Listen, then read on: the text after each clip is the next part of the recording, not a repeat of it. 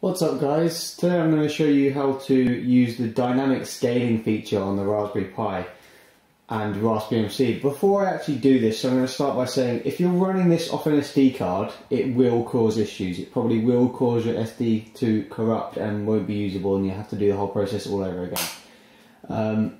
I've been running this for 2 hours. You can see in my information I'm running this off a USB. 2 hours, 12 minutes, I've had no corruptions, no problems, no nothing. So if you're running it off a USB, you should be fine. If you're doing it off an SD card, seriously just don't do it, it'll mess it all up. So there's a good reason to use a USB, right? I'm just going to show you my programs, Raspberry settings, what I've actually got set so far. You have to turn this off and you have to use advanced overclocking. Now, if you've used Raspbmc before the update, it used to stay on 800 MHz in the CPU the whole time. The original clock of the Raspberry Pi is 700.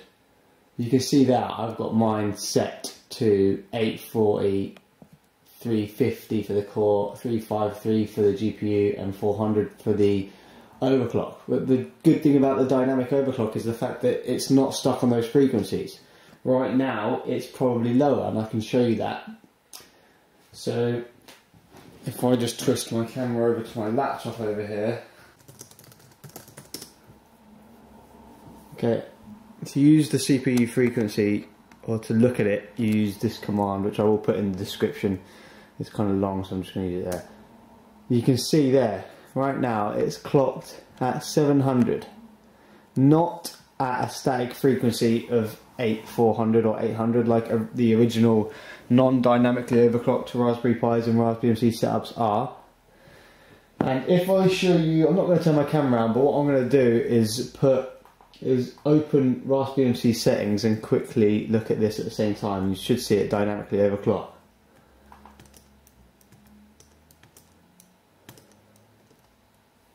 Okay, that was a massive fail. I'm going to do it again. There you go, there you can see it. You can see that. Can you see that?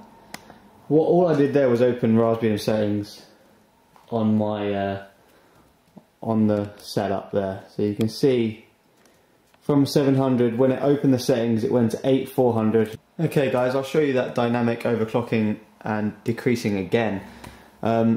If we look now, we can see it's running at 700. If I go ahead and open the settings and catch this right, we should see it dynamically overclock to give us more speed. I did not catch it right. We'll try again.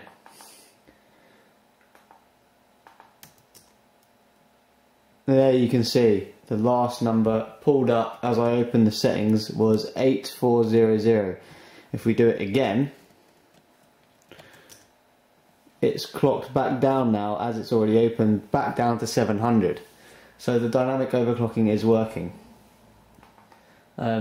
which is great. You know, there's loads of cool things you can do with that. I'm actually going to show you how to do it now.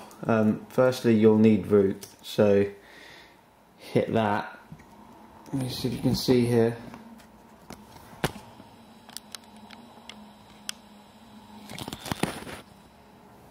Okay, now you hit. I'm going to put all these in the descriptions, but I think you can see that there. Sudo nano boot config.txt.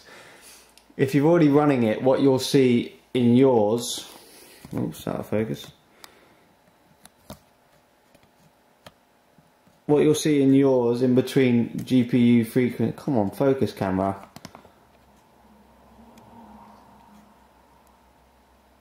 Okay, it really doesn't want to focus in on that, does it? Yeah, what you'll see in between GPU frequency and disabled overscan is force turbo equals 1. If you delete that line, it will use dynamic overclocking, and you'll have to set your dynamic overclock in the Raspbmc settings on the actual Raspbmc itself. Okay, we're going to move back over now. If we go back into the settings, what this dynamic overclock allows is, I've done a really modest overclock here. you can really push this up, all of these up, you can push them miles up. People have hit a gig and 500 on that and 500 on that, because it doesn't always stick to that frequency. When it goes up, it quickly uses it and then scales back down, and that, therefore, it doesn't get too hot or anything. So at the moment, mine's probably running at 700. If you go to system info, you can see the temperatures now. 44 degrees. That's not very high. I mean, I've seen it hit 50, 55. The dynamic overclock is really going to help you in temperature and all that stuff. So, yeah, dynamic overclocking is awesome. But like I said, it is a risky procedure if you're using it on SD card. It is experimental anyway, so if you have problems, don't blame me. Yeah, that's it. I'll see you guys later. Have fun with it.